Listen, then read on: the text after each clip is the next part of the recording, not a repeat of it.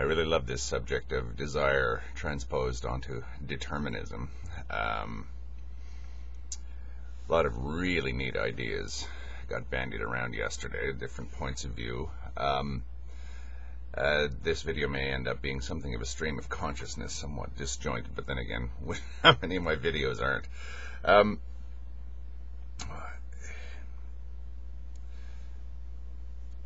Pyro left a couple of comments on my video and on Professor Anton's video that fascinated me, where he sort of says it's just information. Whatever is going on is just information. Now that's interesting. What is information, however? Say we have the information, kind of an information stream as you see in the Matrix, you know, those green binary things going down the black screen. Sort of a parody, I guess, of the person who's glued to his computer screen all day long. That's his reality now, is what he sees on the screen. He sits on his screen at home, then he gets on the bus to go to work or the subway or whatever, and looks at his screen all day. Then when he goes to work, he's got an office with a screen in front of him, and there's always a screen there. Sort of a metaphor for, I guess, perhaps the wheel of existence, or even implying that we're already in the Matrix, and we're not just in the Matrix in terms of being in a holodeck. We're actually consciously opting to step into the Matrix every time we look at the screen. We want to go in. Instead of plugging something into the back of our heads, we're using our eyes and ears, and there we go. It's just a matter of time before we are able to plug things into our heads. Now, Pyro implied, or if I read you correctly, Pyro, that we're just receiving information. That's kind of all that's taking place. If I've got you wrong, correct me. I would say that that's an incomplete view of, say, what would you call it? Reality, I suppose. Because, as I say, desire goes out into the causal chain. A good illustration of that is the Bhagavad Gita, the thing that I always bring up here. The story is basically what happens when the causal chain goes really bad. When events take turns that you can't control and things get really horrible. The everyman, Prince Arjuna, finds himself in his own personal nightmare scenario where things are just so screwed up that he can't imagine how he can ever cope with it all. He just collapses. Long and the short, he's a warrior. Warriors are bound by this very rigid code of loyalty and duty and everything like this, and loyalty and duty and everything is all clashing at once because he's found himself at war with his friends, relatives, teachers, everything. His duty says one thing, his loyalty to these people says another. His sense of compassion clashes with his warrior vocation, etc. Everything is just horrible. I've illustrated it in many different ways over the years in my videos, and it's just what happens when things get completely out of hand, where you really, I'm always talking about how you should ride the tiger,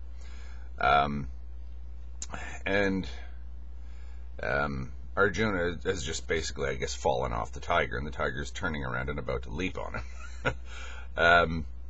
Very nice. But again, that's the whole point. That's the despondency of Arjuna. That sets the stage for the entire Gita, essentially. And Krishna essentially says, okay, first of all, this battle is going to happen with or without you. It doesn't, your input is not required. Your liking it or not liking it is not required. It's sort of a nod to causality, right? There's, things are just going to pan out the way they're going to pan out. What difference does it make? Or, it's not even what difference does it make. It doesn't make any difference. He's not even asking it rhetorically. He's saying it's irrelevant what you think. But, Arjuna, says Krishna, God, it matters to you, doesn't it? Huh? It matters to you what's going on out here. So let me show you how to get back onto that tiger. Or in another way of looking at it, step back from the whole thing to be in the battle but not of the battle, that kind of thing. First of all, he shows him what the causal chain actually is. That's the Vishvarupa. That's the universal vision. Basically, Krishna telescopes the entire causal chain into one split second and blasts Arjuna's brain with it, where he sees everything. It's the universal vision, where he sees the entire causal chain play itself out before his very eyes all at once, and every conceivable possibility in every possible universe all at once. More than human perception can handle, of course. Arjuna is almost killed by this, by the way. He's almost driven out of his mind. It's kind of, as I say, it's existential panic, I guess, when you're suddenly confronted with your own existence. It's the same thing as the scene from The Last Messiah, where the caveman gets blasted by something similar, some unity of everything, a unity that is somehow perverse, somehow terrifying, horrifying even, lethal. Kills him, of course. Almost kills Arjuna, but doesn't. Then Krishna says, there, now that you've seen basically everything, the universe, and that's a line from he goes, behold, Arjuna, this is the universe, everything. Wham! Hits him right between the eyes. I think that you can actually do that in a determined universe, because identity vanishes, because nothing is stable long enough to be called a particular thing. Everything is sort of morphing from one thing to another. It's like that boat thing. When does a boat that you repair stop being what it originally was? That kind of thing. Nothing is ever stable long enough to be considered a thing, unless something outside of it puts identity upon it. So I was talking to Stefano Disanayake yesterday, and I was using the metaphor of a beach. And let's just say the universe is this beach with grains of sand, and things just keep getting made out of this sand, and they come and they go, and they come and they go, and they come and they go. It's all just sand. That's implied in determinism, I think. Everything just sort of comes and goes, and ultimately it's just stuff, I guess you'd call it matter, that causes things to come and go, and these forms to appear.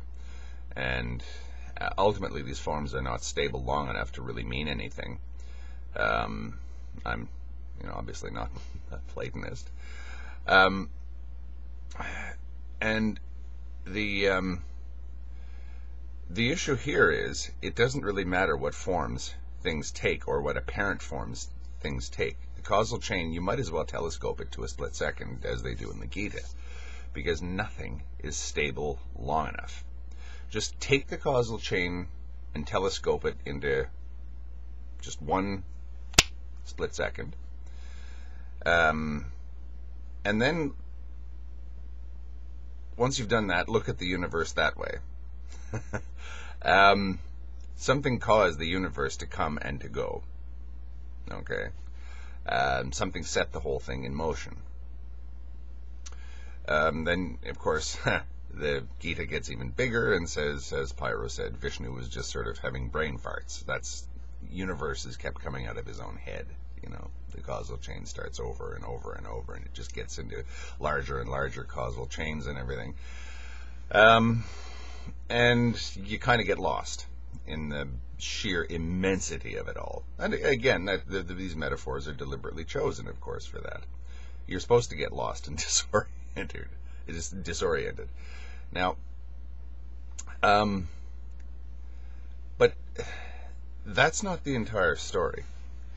At the beginning, Arjuna doesn't care if he lives or if he dies. It doesn't matter to him. He says, what am I in the face of all of this? And Krishna basically says, you're the other half of the equation here. You are just as important as all this stuff that you perceive. Because in order for any of it to be real, it has to be perceived by you. So you are kind of one half of everything. Kind of fits neatly in with a lot of dualistic views of the universe. Jainism has that kind of view of things, where there's, all that there is in the universe is jiva, which is loosely translated as soul. I call it perception. And ajiva, which is that which is perceived, or prakriti purusha in Tantra or Vedanta or whatever. The wheel of existence versus that which is perceiving the wheel of existence. In the Jain view of things, the wheel of existence never started to turn, and it will never stop. It just is.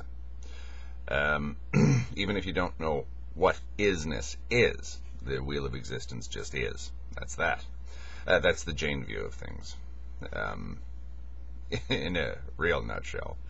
But again, the Jains also posit the view that the wheel of existence, all of its effects on us are ultimately negative. It's an onerous thing. It's Sisyphean. It repeats itself ad nauseum, ad infinitum, over and over again, forever and ever and ever and ever. And okay, why should that brute fact seem terrifying to us? Well, it is terrifying to us. It apparently killed Zapfi's caveman, almost drove Arjuna out of his mind or killed him.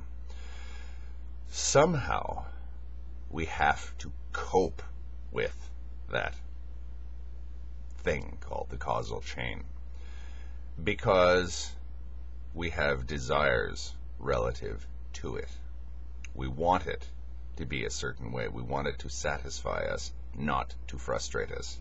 We want it to feel good, not to feel bad. We want it to, or at least our interactions with it, to feel good and not to feel bad. We want we don't want to suffer, or perhaps we do want to suffer, but we want to suffer in a certain way, not in another way. We want our suffering to actually mean something to us, not just pointless torture. We want something out of it, or we want our interaction with the causal chain to be a certain way. Now, you can say that I'm using things like we when there is no identity here. Okay, I understand that. I get it. And you just be careful with what you think I mean when I say we. Whatever is on the receiving end of all the perceptions, whatever perceives that which is perceived is what I refer to as the we here. I was talking to Artificer yesterday, and I said, how about errors? Do errors exist? He said, yes. I said, okay, whatever is making errors is what I refer to as we. And he explained, well, errors can be explained sort of causally. And I said, yeah, I understand that, but something has to make an error in order for it to be an error. If it's not making an error, then it isn't an error. It's the old thing about how do you get an error in the causal chain. It's not that I'm saying that I exist as such. It's not that. I'm just saying that something perceives that which is perceived. Pyro says we're in an information stream. Information, to be information, must inform something. What is it informing? Whatever that is we. So, or, let's go back to suffering. Whatever is suffering is that which I refer to as we. That which suffers.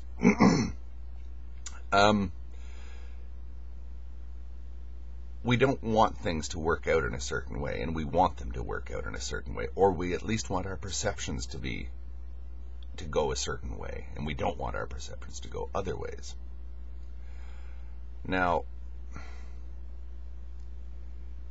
that's kind of the paradox in the entire thing. Why should Arjuna despair at the beginning of the opening chapter of the Gita? Why should he care?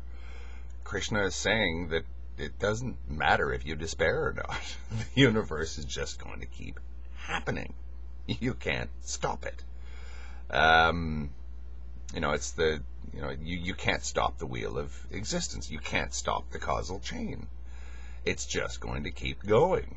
The universe is just going to keep universing. You might as well step in front of a freight train and say, "Stop, please." Even that is no. You're not even getting close to how pitiful any attempt to control the causal chain would be. But again, the causal chain leaves marks on us. Leaves marks on what? Well, it leaves marks on whatever suffers. That which suffers, the suffering builds up, right? I don't think anybody would deny that, although I'd love to hear somebody say that. The more you suffer, the Hindus would say the more negative karma you've got on yourself or whatever. I don't know. Don't want to get into that, but suffering leaves marks upon you. Positive experiences leave marks upon you, and the Gita warns you that the positive ones can be just as big of a snare as the negative ones, and the negative ones might not be all that negative, and then when you take a big picture view of things. But one way or another, the causal chain has to be coped with, because your perception of it can seriously, well, I don't know how else to put it, but it can seriously fuck you up. You have to cope with this mess that we call existence. What are you going to do about it? I always talk about existential panic. I think existential panic is when you're suddenly confronted with the stark, brute fact of your own existence, encased in this massive thing called existence. Nausea. You're sort of blown away by it. Just the fact of existing has effects. Now, other people say, isn't existence wonderful? I sort of follow roughly kind of a set of psychological, I guess, practices or philosophical practices or mental practices, whatever you want, that are aimed at making you like or enjoy and truly enjoy your interactions with the causal chain. It's called Tantra. It's pretty much the exact opposite of Jainism. Jainism says, here's how you get off the causal chain, you get out of it. And Tantra says, here's how you have the most fun while you're in it, or the most enjoyment. Tantra emphasizes, at bottom, love, and Jainism emphasizes, at bottom, withdrawal. Now, love is active. Withdrawal is not, although one could say it is. It depends, but they're kind of polarities here in how you deal with the causal chain. There are other ways, of course. You can deal with it the way Arjuna did and get completely wiped out by it and crushed under the wheel of existence and just scream and yell forever if you know. But again, the Gita says ultimately it's up to you how you choose to relate to this, but it just is. It's neither good nor bad. That's just the way things are. So I think that it's not accurate to say that the wheel of existence or the causal chain or the information stream is just a one-way street, that we're just sitting here looking at things happening. You might be able to say that, yes, whatever our value states are, or whatever effect the wheel of existence has on us, or the causal chain, or whatever you want to call it. I'm just using metaphors here. And please, all the stuff that I've used in this video, all metaphor. I don't believe anything.